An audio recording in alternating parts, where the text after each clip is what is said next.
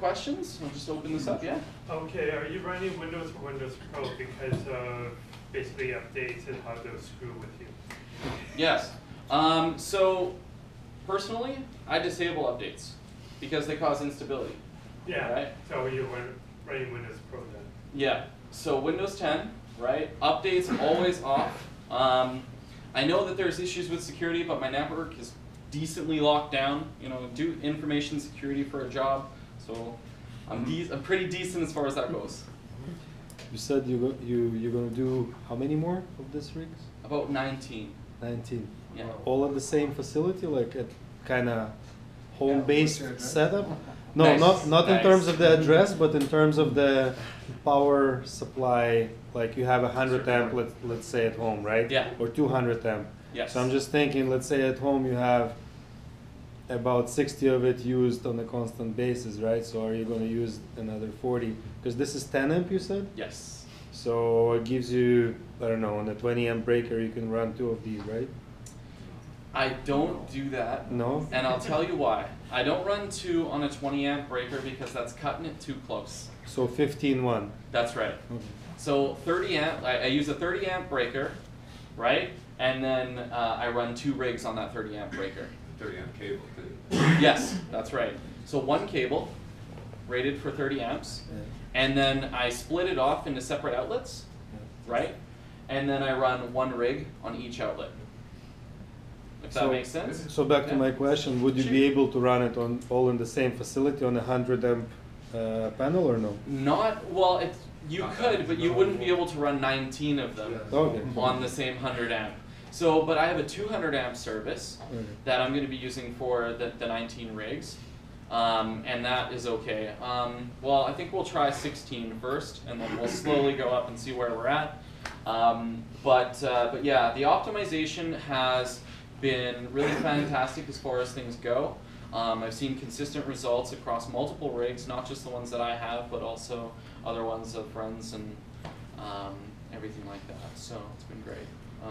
Yes, just a comment, but one thing I've put up is for my main panel is I've put up a surge protector on the whole panel. Yeah. And then that way you don't have to worry about where you've got it plugged in. Yep. So maybe that's the next step you could take. Absolutely. Yeah.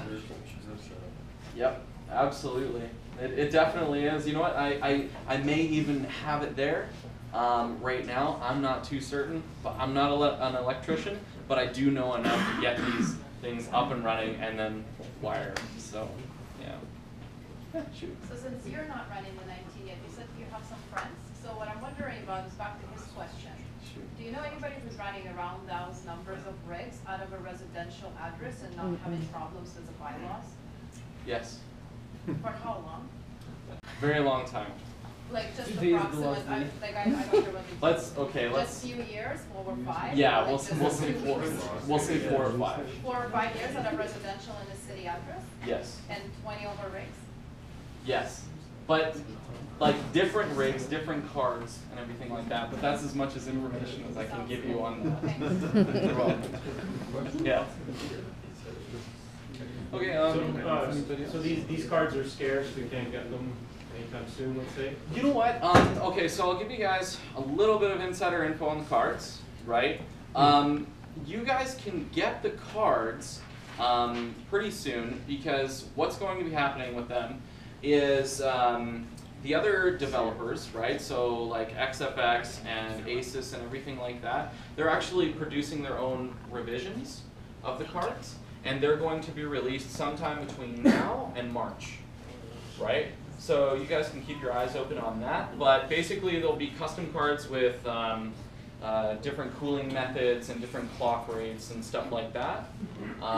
So they're coming, but that's all the knowledge that I can give. How much heat does this?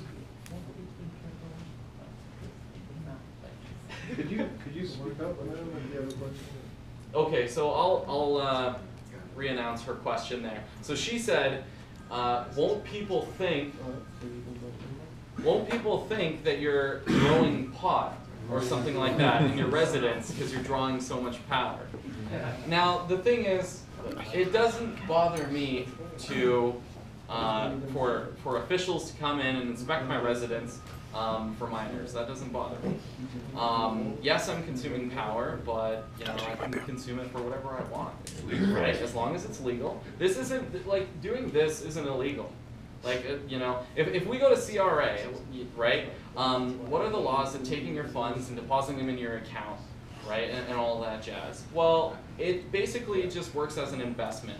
So whatever cryptos I make, okay, I throw them into Quadriga, okay, and then I withdraw them into my account. Basically how it works is 50% of it is taxable as income. The other 50% is free and clear. So it works just like a regular tax, or sorry, a regular investment using capital gains, right? So if I make 20 grand, to keep this easy, if I make 20 grand of profit off of this, and with no initial investment, right? 50% of it is tax-free, and 50% of it is counted as income. How much heat does this create? Can you heat your house with it, or? You know what? You can actually. Power, sorry to interrupt there. Power always 100% converts, so like it's watts for watts, right? So if it generates 1,000 watts, it's equivalent to a 1,000-watt heater running. Yeah. That okay. So her question was basically for some exchanges, when you buy Bitcoin or Ethereum, or you transfer them over, you get charged the provincial tax or the state tax right then and there when you do the transaction. So as I understand it, that is based on the exchange, right? But for the exchanges that I use, so Binance, Cryptopia, and also Quadriga CX, I use those exchanges mainly, as well as Bittrex. I actually have the links on my site for those exchanges, if you guys want to use those. And for those exchanges, I've never had that issue where they tax me based on where the exchange is located. It's only transaction fees only. Yeah. Yeah, just transfer fees, and then the exchange also gets a very small percentage as well, because they're running the operation. Yeah. Anybody else? Yeah. What are you using for video drivers? Like just For car drivers, or? Oh, for the GPUs? oh, for the drivers for these? Yeah. So for these, that's actually a really good question. I'm glad you asked. So the drivers that I'm using for these are the experimental blockchain drivers from August 23rd. They are downloadable from the AMD website. And I also actually, on the video that I uploaded on these, on software guide on how to build them and everything like that, I actually have a link to the driver software I use, which is in the software package in the description of the video. Yeah. Everything's available there. Instead of us, trying to find each video card or whatever graphic card, are you arranging a group if we were to, purchase them in bulk or whatever, or can something like that be done through Cryptonuts so that we can? Ooh, that's a question. Cryptonuts questions I can't answer directly because I'm not a representative. Sure. I'm just a performer. Presenter. There you go. That's even better. The regular guy. So, but yeah, you would have to talk to Kevin and maybe Stacy about that. But yeah. Okay. Anybody else? How long do you predict that your current profit ratio will sustain? And do you suspect that at some point you'll have to jump to another early cryptocurrency to maintain that profit Profitability. rate? Okay, so I really like that question. That was fantastic. So basically, I think this will be profitable for quite a while. Because again, ETN is low right now, and as ETN goes up in price, right, I'm still mining and I'm still maintaining decent profitability as long as the difficulty doesn't skyrocket and shoot through the roof. But if, say, it does, then that's exactly what I would do. I would switch to another coin that uses the Cryptonite algorithm. Yeah. And how many use the Cryptonite algorithm? Is it like a pretty big chunk? Yeah. So like Monero uses the same algorithm. Right. ETN uses the same algorithm. Sumo Coin uses the same algorithm, pretty sure. And there's several others out there. Yes. What are some good sites to know, what you should be mining, and maybe other Okay. like profit calculation things. So everyone wants to know how much money it's going to earn. What are some Yeah. good resources for that? Yeah. So profit calculators are usually pretty accurate, but in some cases they're not. But the profit calculators that I use is I really like What to Mine. That's a really popular one. I also like My Crypto Buddy. So literally, if you just pop them into Google, it'll be right there. The profit calculators, they're pretty on point as far as that goes. And then in some cases, you actually have to calculate your profit on your own, right? And that I find is the most reliable because you're pulling direct statistics from the pool that you're mining at, assuming you're using a pool. Anybody else? Yeah.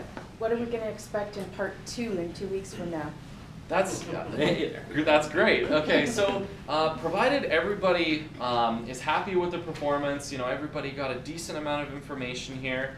What I'm going to do is do a software guide on this. So I will show you guys how I configured the software. I'll pull up a Word document guide that I've created on the whole situation with screenshots and everything like that. And I'll basically walk you guys through how it's all done and how I'm generating the profit and how I calculate it. So that's 2 weeks from now. Yeah. Obviously, you seem to know a little bit more than the majority of us here about the mining and everything. How come these cards versus some S9 or different algorithm mining and stuff like that? Okay, so this is in great. In the simple words. Okay, to be very simple in layman's terms, I choose these cards because they can be heavily optimized, right, based on the firmware that is on the cards and based on their design, right? Not all cards can be heavily optimized in this way. So they can be optimized as such by using specific drivers that have been developed specifically for these cards, right, and other cards of the same model. So that's the driver version. They also support really fantastic BIOS flashing, right? So for the RX 56s, these are RX Vega 64s right here. But the 56s also support fantastic flashing, which allows you to get really nice hash rates, right? And I have that all explained in my software guides as well. And on top of that, they overclock really nicely.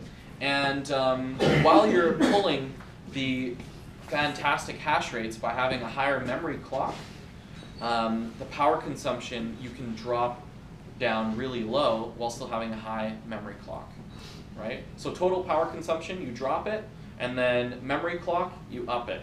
So you're literally working on inverse sides of the scale, and the cards are still operating as they should. What's the hash rate? What is the hash rate? 1950. Yeah. So times that by 6, and if you put that into a pool calculator, you'll know how much ETN you generate a day.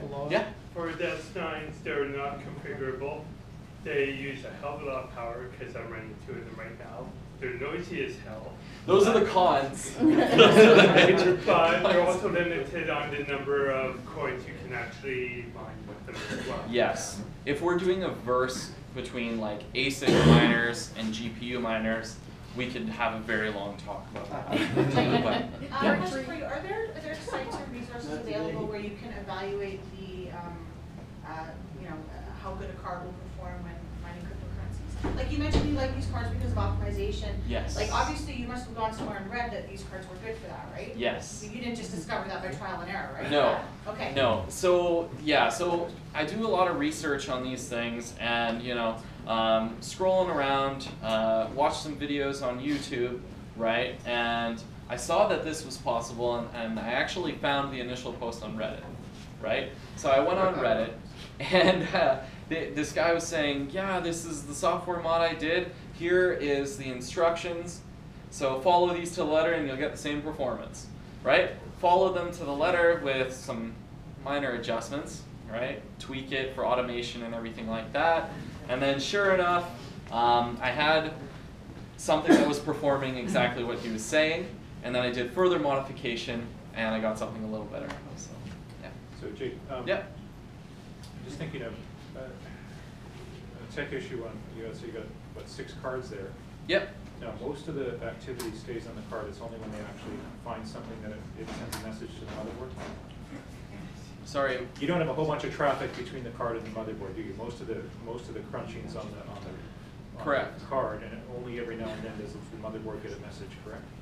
Well, not necessarily. Like, again, this is a very long conversation that we could have. So the question there was, how often does the graphics card communicate with the motherboard, right? Well, it has to a lot throughout the entire operation. And the reason why that is basically the calculations happen from the processor to the mining software, right? And then all of that data is stored on the hard drive, right? So your operating system runs on your hard drive, right?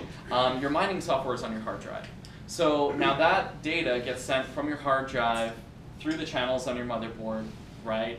And then to your processor interprets that information, fires it back out to your graphics card, and then your graphics card fills up the VRAM, so the video RAM, and then once it's done filling that up, it fills up the RAM on the board, and then once that's done, then you're looking at using virtual memory on your hard drive. So the answer to that question is, there's communication constantly to the motherboard because it has to get to the hard drive in order to understand what it has to calculate. Yeah. Are you dual mining right now? Dual mining. Okay, so like doing decred or things like that? Decred is narrow. Yeah, no, I'm not. I strictly do ETN because I find that if I dual mine, my power consumption does that. So yeah. Dual mining is also restricted to the software available. Yeah. And what algorithm you're mining. Yeah. Yep. How big a hard drive do you need? You know what? I get away with about 160 gig hard drives. For this implementation, I used 120 gig solid state. You can get away with that. I've heard of some people actually using flash drives, like 32 gig, 64 gig flash drives, and running off of that. I wouldn't recommend that because the silicone that's used on the chips can quickly melt away from the constant reading and writing, right? Heats up quickly. So. Anyways, I think I'll wrap up this performance there because I think I can take questions all night for the most part. But I'll leave it at that, and yeah, thanks.